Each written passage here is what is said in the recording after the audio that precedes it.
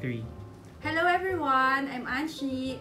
Again, it's the most wonderful time of the year. Nag-iisip na naman tayo kung ano yung magandang ibibigay natin to our loved ones, especially sa family members natin. So, I have here the Sodexo Premium Pass. This was usually given to us by our company as an incentive. Actually, ito yung pinaka-favorite ko talagang natatanggap. Besides, syempre sa 13th month pay ko. Pero gustong-gusto ko na din to. Okay, before we start, I would like muna to thank Sankey's Guy and Krystlesnook for inviting me over to do this. Okay, shall we start? Okay, this is the Sodexo Premium Pass. It's a hashtag best gift ever. Don't forget to use the hashtag best gift ever, ha? Kasi syempre, pag nakatanggap tayo ng Sodexo, yun naman talaga yung best gift ever natin. Okay, so what we have here, it's a red, para siyang folder type. You just have to open.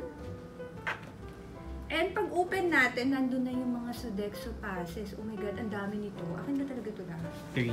Okay. Dito sa packet, you can see, nandyan yung mga perks o pwede natin gamitin, kung saan mga merchants na pwede natin siyang ma-use. So, ito yun.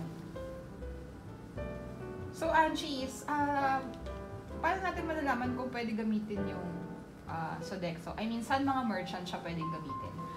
For the full list, syempre madami yan. Madami, merong Jollibee, Mang Inasal, lahat naman siguro tayo kumakain dito. Ito yung mga favorites natin. Pero for the full list, please visit the website at my back.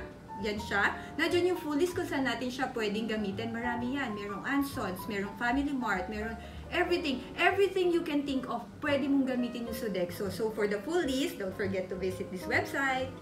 So, meron bang minimum amount to use sa Sodexo Premium? Yes, depende siya sa merchant natin. Like for example, we have Ansons, meron 100, pero syempre wala namang TV na less than 100, so meron tayong 10% discount doon.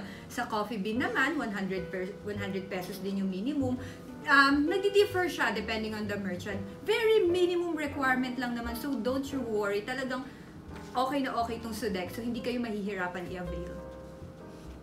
May expiration ba yung Sodexo Premium Pass?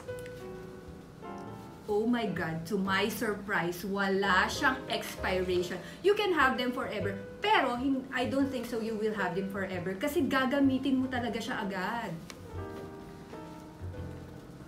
Okay, just a reminder, please do spend your Sodexo Premium Pass wisely. And for don'ts, please read the full mechanics at the back of your Sodexo Premium Pass. Do not fold and do not detach. It will be invalid, ha? And to close these remarks, please do follow at Sankey's Guy and Krystlesnook at YouTube. Thank you everyone! Merry Christmas!